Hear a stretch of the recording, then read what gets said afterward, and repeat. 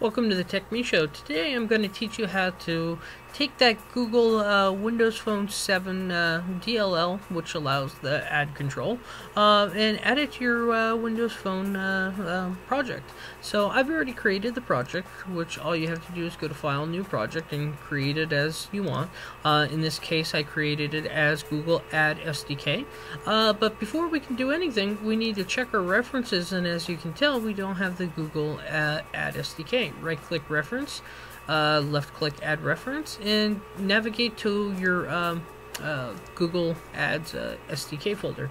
Now, once you're here, you want to go forth and select the actual SDK folder, and select the DLL, and then you can either double-click it or single left-click the highlight, and then select left-click for OK. So now that it's in your project folder, as you see, we need to basically say, hey, we want to use this baby. So let's go into the XAML.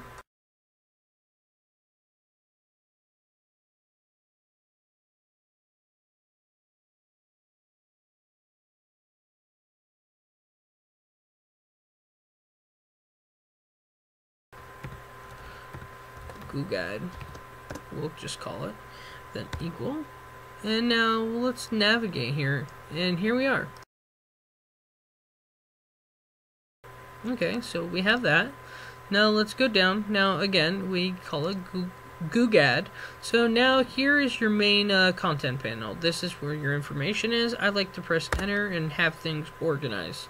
So let's just real quick put a text block in, and let's just say, you know, welcome to the SDK example, for instance. And now most people will just put a bracket like this and have that. Well, I think that's ridiculous and disgusting. So let's get rid of that and put a slash and then end that with that little bracket there. That way, you know, it looks more organized. And again, just so you know, I didn't put a name here, and I don't really need to because I'm not going to be using for anything important. But you might want to get into the habit of doing something like X, and then N, and then calling it title, welcome, should you want to. You don't have to. I also do recommend you use styles if you're trying to look for that Metro look and feel. Very important. A lot of people really want that.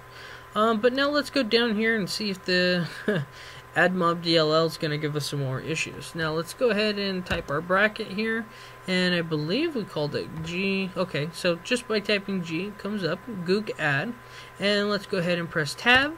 Now we're given an option here: application bar, in-app browser, blah blah blah. We want banner ad, right? So let's go ahead and press Tab, and now space, right? So now we're given a whole bunch of information here.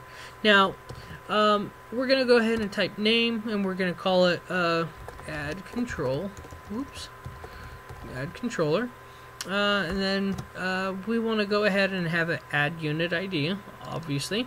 Now this is generated again once you add an app / site on the AdMob website, which I have in my clipboard, pardon me. Hopefully it's still there. If so, when I do Control V, perfect. So that's basically what you want to see. Why am I leaving this for you all to see? Because I hope you add it to your apps and use my ad ID. I won't stop you. Let's go ahead and press space again. Now you're given a whole bunch of different things.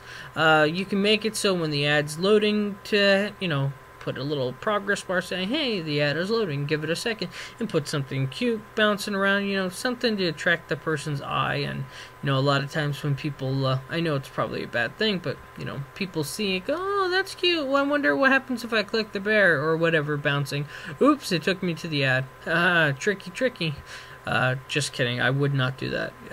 And I bet you anything, you might get in trouble.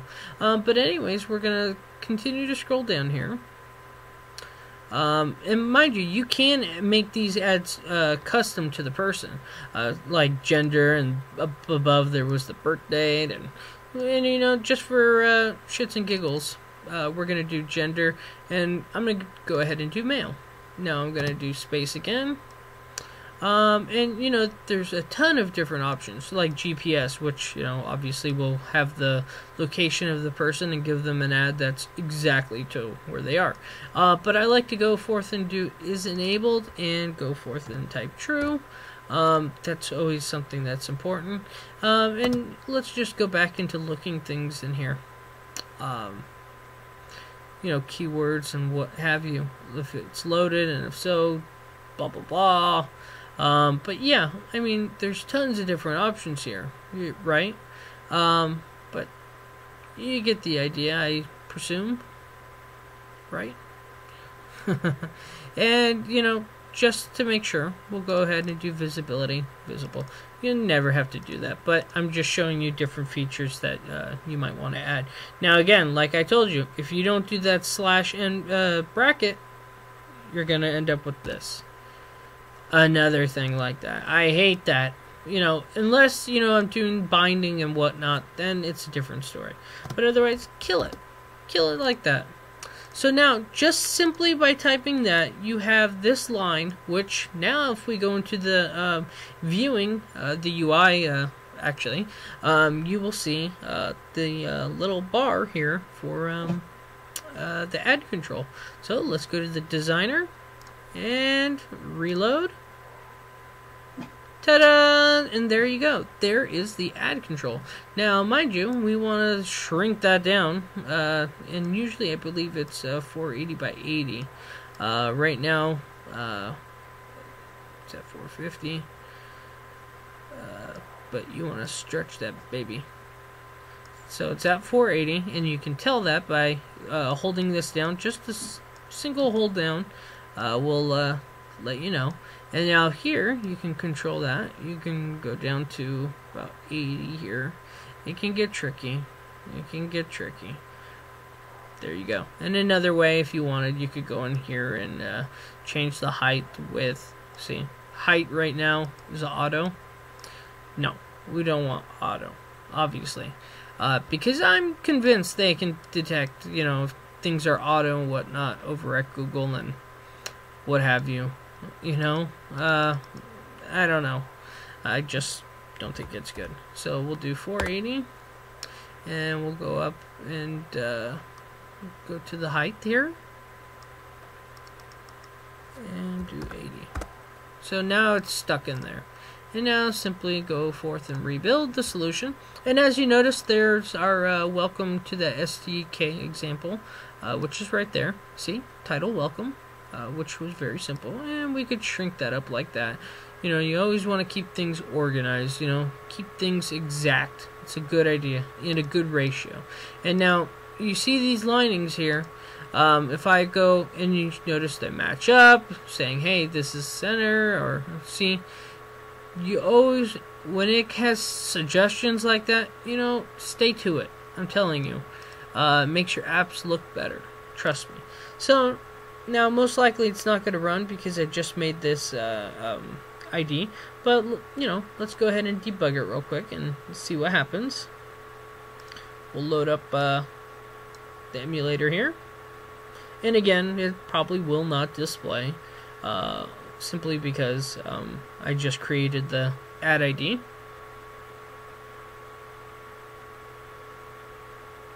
Give it a moment. And there we have our welcome to the SDK example, which is nice. But anyways, our ad would display right here.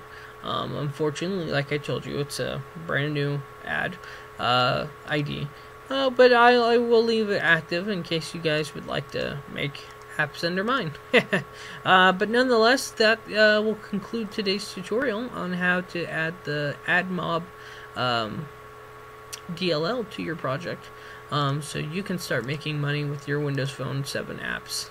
My name is Lance Seidman. You can follow me on Twitter at Lance Seidman, or also TechMe Show at TechMe Show on Twitter. We're also on Google+. And of course, as always, youtube.com/TechMe Show. That's TechMeshow. Again, thank you so much from Las Vegas. We hope to see you guys soon. And remember, every Saturday at 8 p.m. we have our 15-minute talk show, which we are either talking about tech or helping you.